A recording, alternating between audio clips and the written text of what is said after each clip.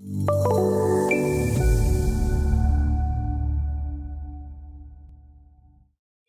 effect of earthquakes, though dynamic in nature, can be dealt with as statically using a static G analysis. This is accurate for low-level buildings and structures that do not twist significantly and assumes the structure responds in its fundamental vibration mode. Up to 30 static G load cases can be included. These are the E load cases, and they're automatically combined as occasional load in the code compliancy.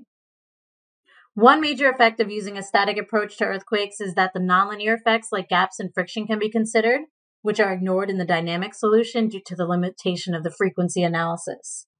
Typically, horizontal earthquake movement is often accompanied by vertical movement, which has a magnitude that is typically less than 2/3 of the horizontal movement, so it's common to include both the horizontal and vertical component in an earthquake load case. Options for entry are user-defined or selecting from one of the 5 localized design codes in the dropdown. The codes include ASCE 2002, 2010, and 2016. 2010 and 2016 both include the ability to retrieve the mapped spectral response values for the corresponding zip codes or the latitude and longitude location. They also include the Chinese GB 50011 2001 code and the Mexican Federal Electricity Commission 2008 code. For piping supported on buildings, the earthquake forces are also proportional to the height of the supporting point, since points above the ground are expected to move more than points near the ground. This effect of changes in equivalent earthquake load with height can be applied using the static point earthquake factor or the static member earthquake factor found on the Insert Extra Data menu. This is typically applied to a range of points around the supported point. The static G load can be varied at different locations by factoring. To factor all the weight, you must use both the member and point earthquake factors. The members work on the pipes, the contents, and the insulation, and the points work on applied weights like valves, flanges, and additional weight.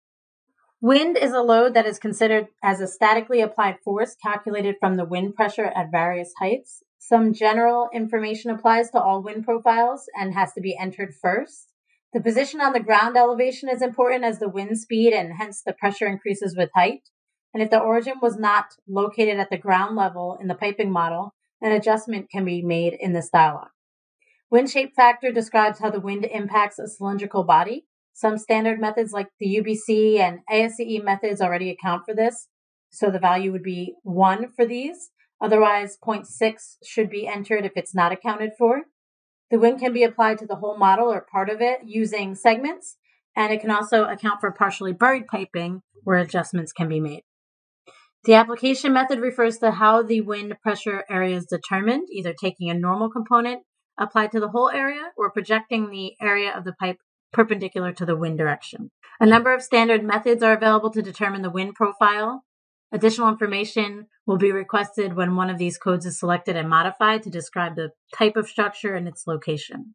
The UBC and early ASCE codes require a number of factors and wind direction. Tables from the codes are included in the help to help you enter the required information. The later ASCE methods give additional consideration to wind speed up at escarpments. The user profile method requires the pressure versus height information. And essentially, the standard methods are producing a table internally like the user profile table from the entries given.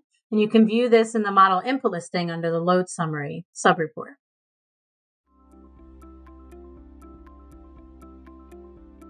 If you found this video helpful, please give it a like. If you want to see more such series, consider subscribing to our channel. Thank you, and see you next time.